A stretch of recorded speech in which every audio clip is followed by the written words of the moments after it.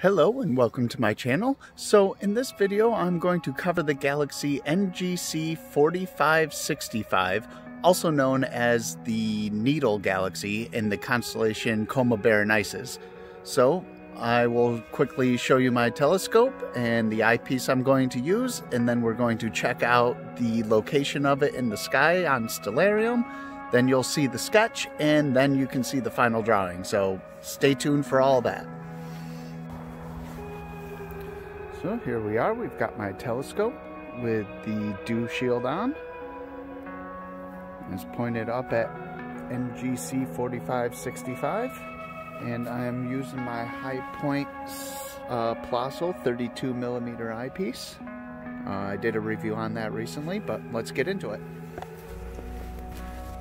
During the time of the sketch, NGC4565 in the constellation Coma Berenices was to the east.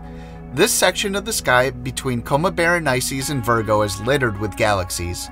NGC4565 is a spiral galaxy which we view edge-on from Earth. Due to its long, thin shape, it is also known as the Needle Galaxy. At a magnitude around 9.5, this galaxy is quite bright in the eyepiece. This is due to surface brightness, which I'll cover in a future video. The Needle Galaxy lies roughly 38.5 million light-years from Earth. Let's now have a look at the sketching process.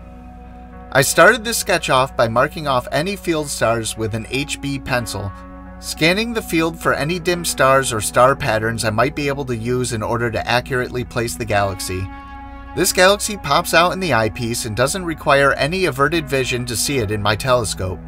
I could even make out the dust lane across the central bulge of the galactic core. I marked off the Needle Galaxy with a 2B pencil to not make it too bright on the sketch. I also attempted to mark the dust lane, but under the low light condition of the middle of the night, it wasn't too successful. I was able to do it better once I got it inside. That's it for the sketching process. Let's now have a look at the final result. Once I got it inside, I took a picture of it and inverted it in GIMP and added my notes to the final image.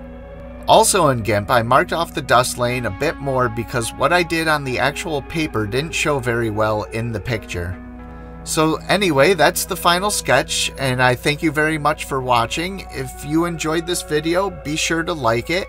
If you enjoyed this content and want to see more, feel free to subscribe. And if you have any comments or suggestions, be sure to leave them in the comment section below.